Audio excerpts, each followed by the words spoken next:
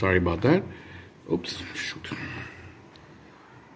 Okay, I accidentally terminated that video, so I will try to. This is part 2 of that video. Sorry about that.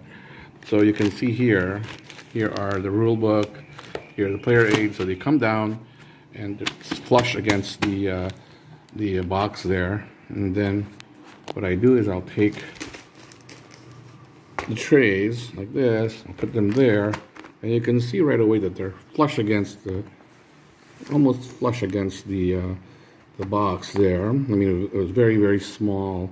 It's got a very small overhang there, but that's that. And then I just stuff all the bags that go in there. And there, the cards kind of go a little bit slanted like that. Bags that go like that. Bags like that. Bags like that. Bags like that. All right. So which method is better? I don't know if either is better. This works for me.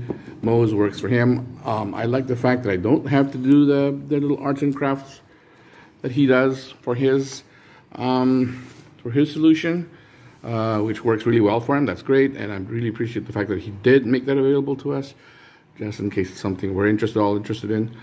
But this is not my way of doing it. Again, what are the advantages? I don't have any arts and crafts to do. I don't know. The trays are real nice, and they fit really well, and it's readily available here in the Philippines. And then I've got, and I don't mind using baggies. I know that Mo doesn't like to use baggies.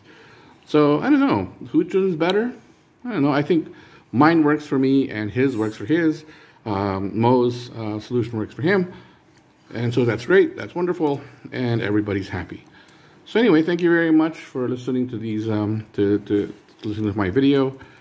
And Merry Christmas. It's Christmas Eve here in the Philippines. And have a happy holiday.